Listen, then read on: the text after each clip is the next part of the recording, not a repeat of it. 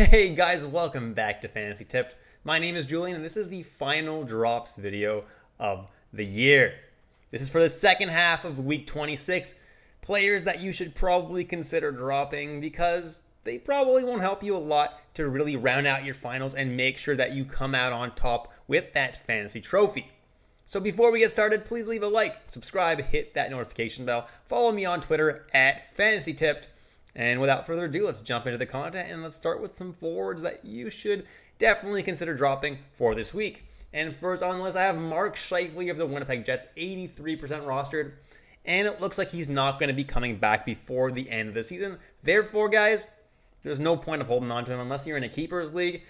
And that's why he's a drop. And then I have my Manscaped must trim players video, Brian Rust. Get 20% off and free shipping with the code word FANTASYTIPPED at manscaped.com. That's 20% off and free shipping at manscaped.com with the code word FANTASYTIPPED. It's time to throw out your old hygiene habits and upgrade your life. Now, why is Brian Rust my Manscaped must trim player of the video? Well, he's been really cold as of late. He has no points in 7 consecutive games and is not playing with Crosby anymore. Yeah, he's playing with Malkin on the second line, which isn't bad, but he's just not producing right now. Plus, the Penguins only play 2 games for the second half of week 26, and they are on the 2 busiest nights of the week. So go and check your lineup if you have Brian Rust. Will you be benching Brian Rust on those nights anyway? Unless you're in a super deep league, you probably will be benching Brian Rust just because he has not been producing. So you might as well drop him because he's not going to be in your lineup anyway on those busy nights. Then I have Gabriel Landeskog of the Colorado Avalanche. For some reason, he's still 71% rostered.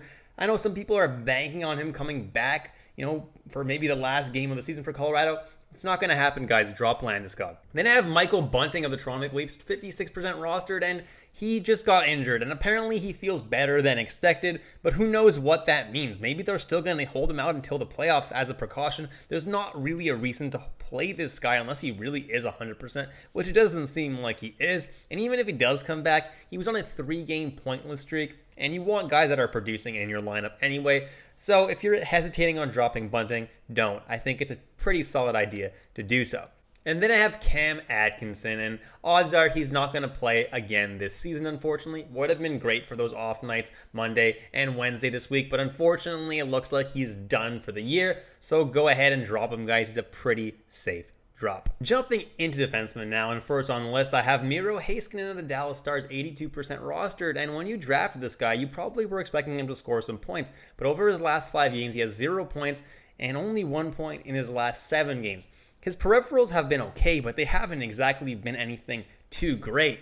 Heiskanen has really not been performing lately, and if you want to grab someone else who you think is actually going to get points for you, if there's someone out there available that's, getting points on a point streak, he's probably better than Miro Heiskanen because he's really not doing a whole lot of anything right now. And I have Matt Dumba of the Minnesota Wild, 54% rostered. And at this point, I don't think he's coming back in the regular season, so he's a pretty safe drop. And then I have Shane Gostisbehere of the Arizona Coyotes. And for someone who is so consistent almost all year getting points, over his last 10 games, he has but a single assist. Really not great for Shane Gostisbehere. And unfortunately, while the upside is there because he does play on the top power play, he plays for a really bad team with a lot of key guys missing right now. Gostisbehere is a drop unless you're in the deepest league where there really is nobody better available with more upside. And then I have Erik Johnson of the Colorado Avalanche, 26% rostered. And while he was good earlier this year for the peripherals and he was actually putting up points as well at that point, Erik Johnson has been healthy scratched recently for quite a few games. That's not good. You do not want someone who's being a healthy scratch on your team right now. He did play last game, got some decent peripherals, even got an assist, but I'm not super optimistic that that kind of production continues. Then I have Esa Lindell of the Dallas Stars, 18% rostered. And while earlier in this season his peripherals were decent, lately he's been quite pitiful. Does not put up many peripherals, has not been putting up points. He's just not doing a whole lot of anything. And that's why if you're for some reason still holding on to this guy, please drop him. Moving on to goalies right now. And first on the list is the tricky situation of Robin Lehner. It was announced that Robin Lehner was going to have surgery and that he would miss the rest of the year. Okay, The next day they were like, oh, no, he's not having surgery. He's good enough to back up. They were just giving him a maintenance day. Okay, that's a pretty different story. Looks like he may have been like, okay, I'm going to go have surgery, but it looks like the team may have convinced him otherwise. The Golden Knights still have a chance of making the playoffs. It's a pretty low one at this point because they have not been winning as much as they should be, considering that they are now fully healthy. But Robin Lehner is still someone who is their starting goalie. The thing is, if he is banged up, will he even get the games this week? Vegas plays 3 games this week, one of which is a set of back-to-backs with Dallas and Chicago. Now, if Vegas loses to Dallas on Tuesday, they are eliminated from playoff contention. They have 0 chance of making the playoffs. So does Lehner start that game? It's possible, but he's banged up, so they may opt to start Logan Thompson anyway. And then maybe if they win that game, maybe they'll start Robin Lehner against the easier team against Chicago on Wednesday. It's tough to say. I don't love having Robin Lehner this week. If there's any other goalie available, it's probably worth grabbing them because Lehner may be too banged up to even play a single game this week. Or if not, he may only play 1 game this week, and in which case it's not really worth holding him the entire week. So if you have Robin Lehner, consider your other options. And if there are other goalie options, if you do still need a goalie, you can grab them. Otherwise, maybe look if you're in a categories league, if you're up in goalie stats, do you even need a goalie for this week? In which case, dropping Robin Lehner for a forward might be a smart idea anyway. And then I have the Los Angeles Kings goalies, Jonathan Quick and Cal Peterson. The reason I have them both here, not because they've been particularly terrible, it's because the LA Kings only play 2 games this week and they're on a back-to-back set. So Quick will get 1 and Peterson will get 1, but they're only getting 1 game apiece.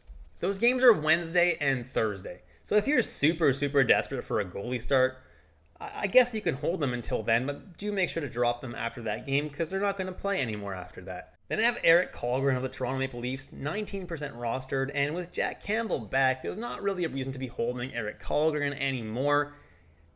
The Leafs only play 2 games in the second half of week 26, and neither of them are on back-to-back sets, so Campbell probably sees both starts, and that's why Kallgren isn't overly valuable to me. And then I have Craig Anderson of the Buffalo Sabres, 11% rostered, and same kind of thing as with the LA Kings goalies. Buffalo only plays 2 games, and it's a back-to-back set.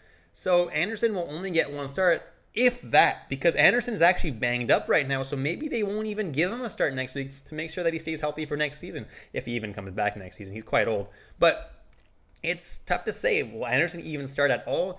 It's probably not worth hanging on to him, and even if you do hang on to him, he's only going to get that 1 start. So there's probably better options out there, even forwards that'll do more for you than a single goalie start.